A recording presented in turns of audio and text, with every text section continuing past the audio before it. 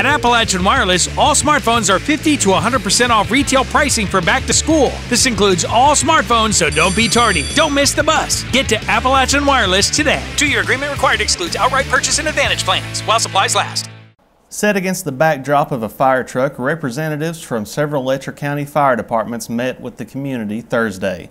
The discussion at the meeting centered upon the struggles fire departments experience daily, with not only attracting new members, but also with dollars and cents. We're in danger of shutting down. Fire departments across eastern Kentucky are struggling nowadays, with coal severance dollars continually decreasing. Other fundraising efforts seem to continue to fall short. That combination could doom local departments and leave communities unprotected.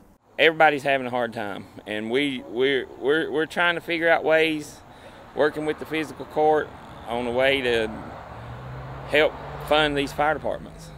Fire subscription fees are on the table in Letcher County, but they have not yet been put into effect. Fire department representatives say that could help keep departments operating. I've got financial reports here. You know, I hate to look at them anymore because of how it's dwindling down to where there's not many. We're in danger of shutting down, basically why we're doing this. A lot of people got the misconception when they had the things. Everybody said, oh, well, if you don't pay, they ain't going to bite your bark.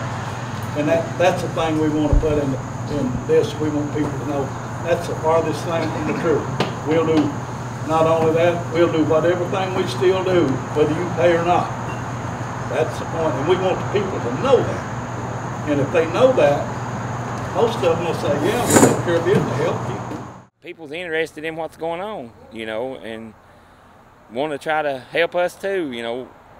As they're saying, help us help you. Support your local fire department in any way you can. Further meetings are planned in Letcher County. In Macon, Chris Anderson, EKB News.